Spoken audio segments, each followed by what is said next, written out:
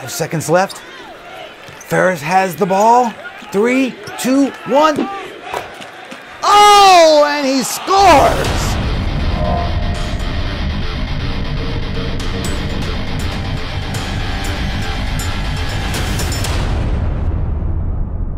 Today's video is made possible by Audible.com. Audible.com has over 150,000 downloadable titles across all different types of genres. For your free book, head over to audible.com/tomorrow.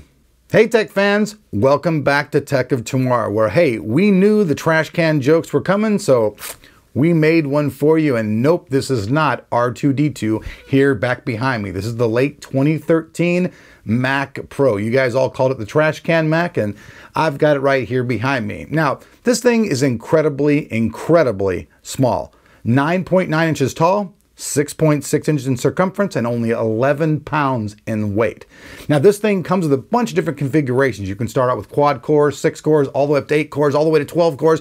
This thing is just insane. The one that we got is a $4,000 model. Now, this model comes with the 6-core, 3.5 gigahertz CPU that has turbo boost up to 3.9 gigahertz.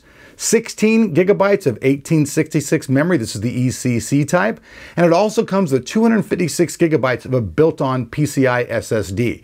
Now, the big thing about this, though, is the expandability. Now, you guys all know that the PCI DisplayPort is all configured in that Thunderbolt technology. You can hook up 4 4K monitors and 6 different Thunderbolt devices in a daisy chain. That's the reason why all the storage and everything's not inside this computer. This computer is made to use that technology, which means you could hook up, as many different things as you want all through a daisy chain. You can set up a huge RAID system like the type that Pegasus uses. You can hook up monitors, just all kinds of things through this technology. Now, I know a lot of people are going to talk a bunch of crap and say, oh, they're crappy, but this is actually one of the very first Macs that's ever come out that is totally upgradable. You can change out the memory, you can change out the SSD, and you can even change out the CPU. That's right, the CPU. When have you ever seen a Mac before that you could change the CPU at? Just not happening. So you can tell the people over at Apple are really trying to get your attention by saying, hey, we have this machine already in itself. It does a lot of kick-ass stuff, but if you want to expand it, you can go even further. Now, I know the people out there who hate Mac are going to go, oh man, screw that thing, $4,000. But hey, there's a market for this. Already people have bought a bunch of these. They were sold out almost instantly. I don't even think there's any more coming into stock, I think until like February of this year. So, I mean, those people who were able to get their hands on it were very lucky. And I was able to get my hands on one too. And it's pretty cool. Right here, you got a little sliding thing, and you can actually slide the entire top off. Now, I want you guys to think clearly. Superhero, X-Men, who am I? Come on, man. This thing looks almost exactly like Magneto's helmet. Didn't even think about that till right now, so, all right, I got too fat of a head, it won't fit me. But hey, maybe some skinny fella, you can stick this on your head, you can have the Magneto look. So we'll get that out of the way. Actually, very well made. I gotta say though, even jokingly, it actually feels though like trash can metal. I'm just saying, it really does. It's kind of funny, but it's also very unique. Now, here's the unit itself. This thing has 2 D500 video cards in it. These are the Fire Pro cards that are made by AMD. These things are totally geared towards doing high-end stuff. Each one has 3 gigabytes of RAM, 384-bit memory bus. This thing's built to kick ass. Now, check it out. I'm not going to totally disassemble the machine for you guys today. This is pretty much just the first look, but I want you guys to see everything. Here is the memory. Very, very easily accessible. Very easy to change out. You guys can see that. Very simple. All the way around the unit, it's geared to be ergonomic, geared to be small, and geared to be upgradable. Now, you guys can see, I want the camera to shoot back over here. Look at this computer back here behind me. This is my Falcon Northwest gaming machine, okay? Now, look at this thing next to my Falcon Northwest gaming machine, okay?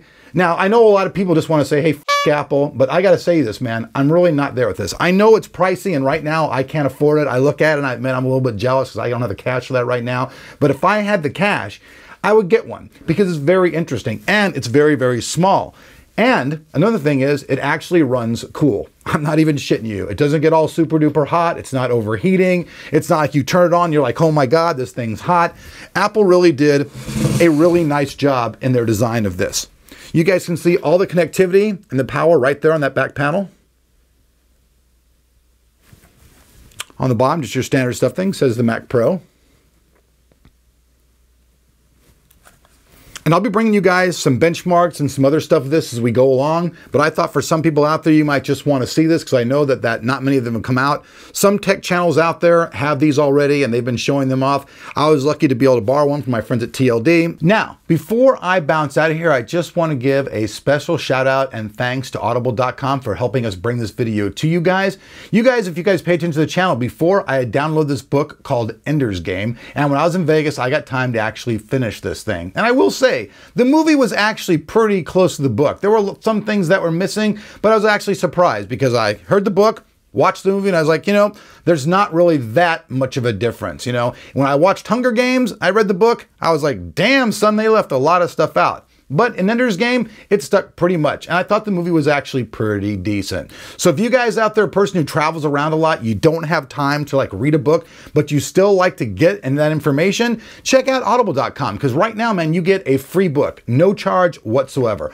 Audible.com/tomorrow. You guys can get a book absolutely free. Try it out. Maybe you'll like it. I know I do. I'm Eric, and before you guys leave all the hate comments down below this machine, I want you to take one thing into consideration in your brain. This is a totally workstation level computer. This isn't some i7 4770K gaming machine with some standard 680, 780 video card. Not that at all. Like I said before, man, 2 D500s in this thing. This thing's going to be an editing monster. So before you go crazy, think about these things, because if you're a person who uses their computer to make money, the better your computer, the more your time translates into dollars. Thanks for watching Tech of Tomorrow. We'll see you guys back here for more Mac Pro action real soon.